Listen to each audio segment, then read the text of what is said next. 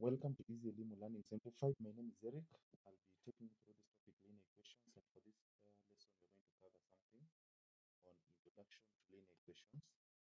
So we're going to see what linear equations are and how to solve linear equations in one unknown. So we have some few questions on linear equation, just to help us with illustrations on what linear equations are and how to solve problems on linear equations. And of course, at the end of the lesson, we'll be having some assignment just to help you practice and just to help you check on your understanding of the concept as discussed during this lesson. So what are linear equations? When you talk about linear equations, what does that mean exactly? And how do you know that this is a linear equation and this one is not? So linear equations basically are straight line equations involving one or two unknowns. And in this chapter, we will deal with the formation and solving of such equations. So you will only get to know that this is a linear equation when you see for example, you have something like x plus 2 is equals to 3. You see, this is different from when you have something like maybe x squared plus 2 is equals to 3. So this is non-linear, this is linear, you see. So we may have something like that, or even x over 2 plus x over 3 plus y is equals to 2. You see this one. So this is completely different from when you have something like 2 over x, see, plus maybe 3 over x plus y is equals to 0. So this is non-linear, you see. So usually when the variables, all the variables available are raised to power positive 1, we have like, see this one here, the power is like positive 1, see. So unlike this one whereby you can write it as 2x power negative 1 plus 3x power negative 1 plus y is equals to 0. So these ones are non-linear. So linear equations are characterized by that. But basically, we call them their straight line equations. So they are representing the relationship between the variables when there is movement along a straight line. And as you move along a straight line, for example, if you talk about maybe this line is representing the relationship between x and y, how is x and y varying as you move along this line, along a straight line? So just involving equations which are representing, the equations representing straight lines. They can be in one unknown or two unknowns. So this is a very good example of a linear equation, and you want to see how can you solve such an equation. So one, you start by collecting the like terms together. So 4 can move to the other side.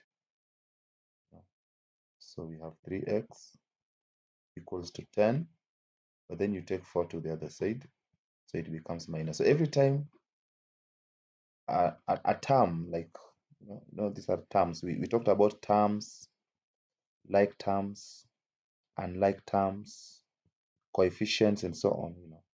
So when a term like this one here crosses to the other side of the equal sign, usually the sign changes. So if it is addition, it goes to subtraction to the other side.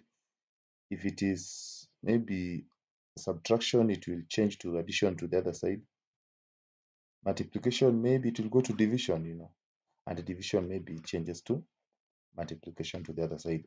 So the sign changes when a term crosses to the other side. So now we have then 3x equals to 6. So I need the value of x. So we are solving for for x. So we divide by 3 both sides, so that x is equals to what? To 2. So this is how you solve for, when we ask you solve, for x, we are trying to find the value of x in the equation. So look at another one. So again, you try to collect the like terms together.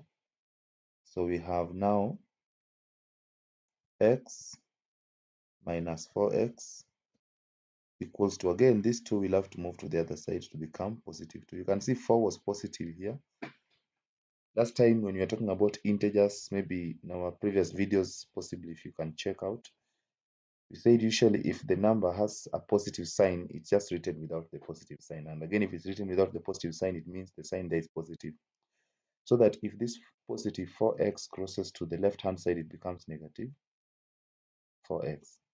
Another thing that we said about algebra is that when you are operating the algebraic terms like x minus 4x, then you simply subtract the coefficient. So the coefficient of x here is 1. Usually if the coefficient is 1, you don't write. So 1 minus 4. So we'll subtract in the reverse and give it a minus sign. So 4 minus 1 is 3. So that is negative 3x. And so this is equals to what? To 2. Now again, we are trying to solve for x. We are solving for x. So to find the value of x, I will have to divide this one by negative 3. Now any operation that is done on the left-hand side must also be done on the right-hand side. So now that I've divided left-hand side by negative 3, I must also divide right-hand side by negative 3.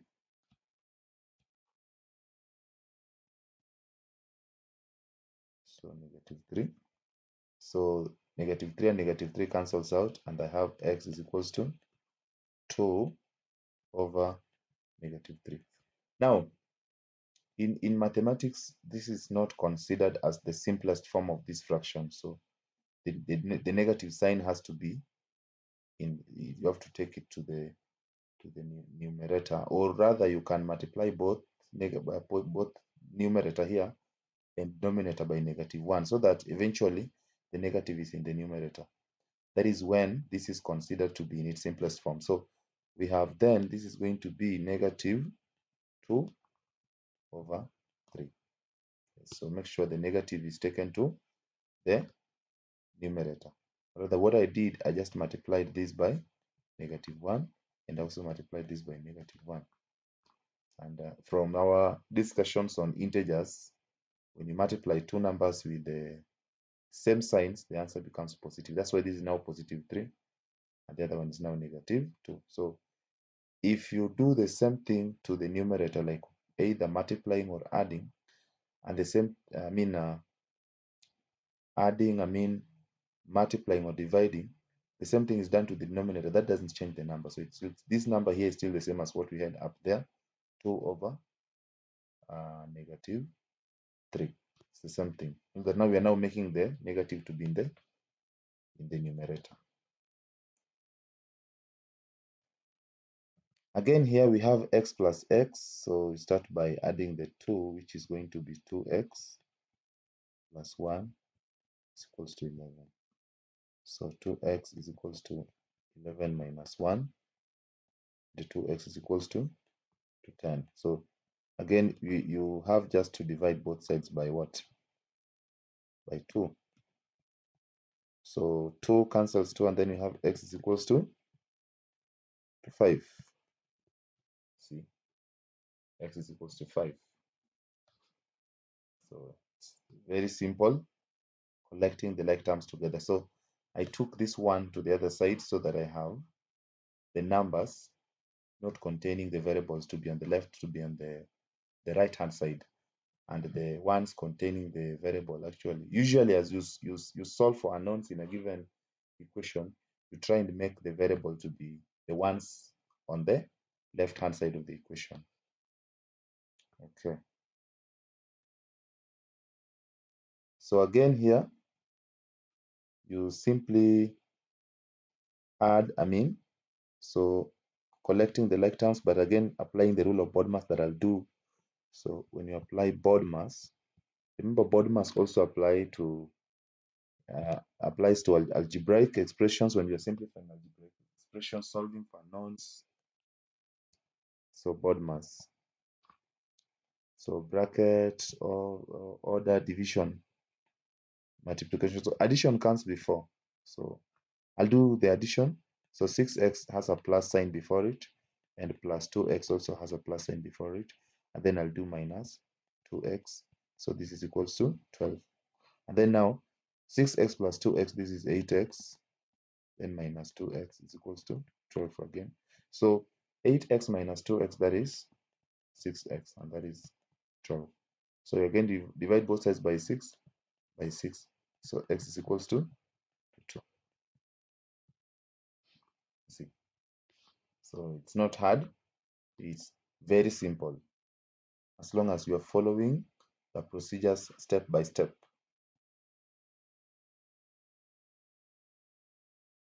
So we have our last one here, which involves about, first of all, we have to remove the brackets. In our previous slides or the videos that we have done in the past, one of our lessons was on removal of brackets, you know. So possibly if you didn't get that, you can possibly check out on that and you'll be able to see how we did that. But basically this one, just, there's nothing before this bracket, so maybe 1. So 1 by x,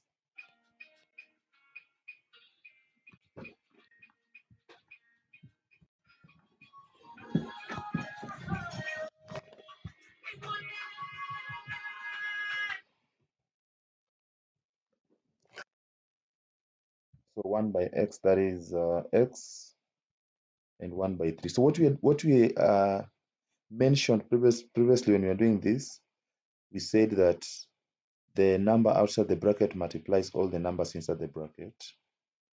And again, we said that whenever there is a minus sign before a bracket, the sign inside the bracket must change once the brackets are removed.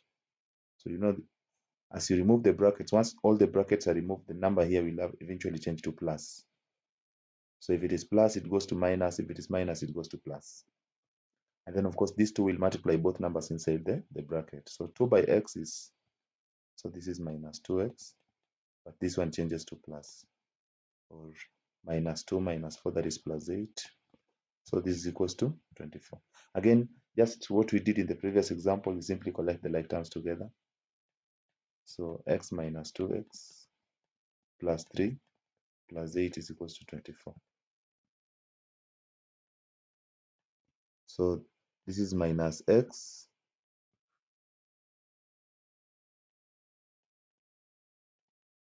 plus 11 is equals to 24. So minus x, 11 will cross to the other side, and as you have said, if it crosses, the sign here will change to minus. So 24 minus 11. So minus x equals to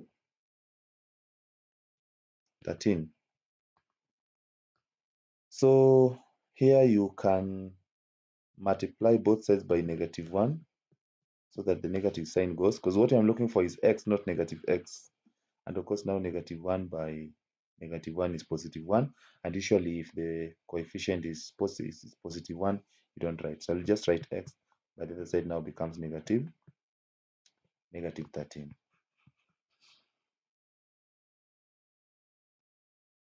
So that is all.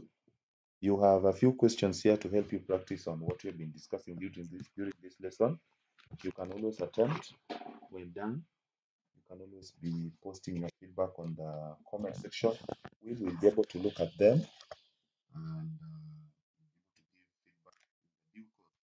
Otherwise, that is all for now. Until next time, goodbye.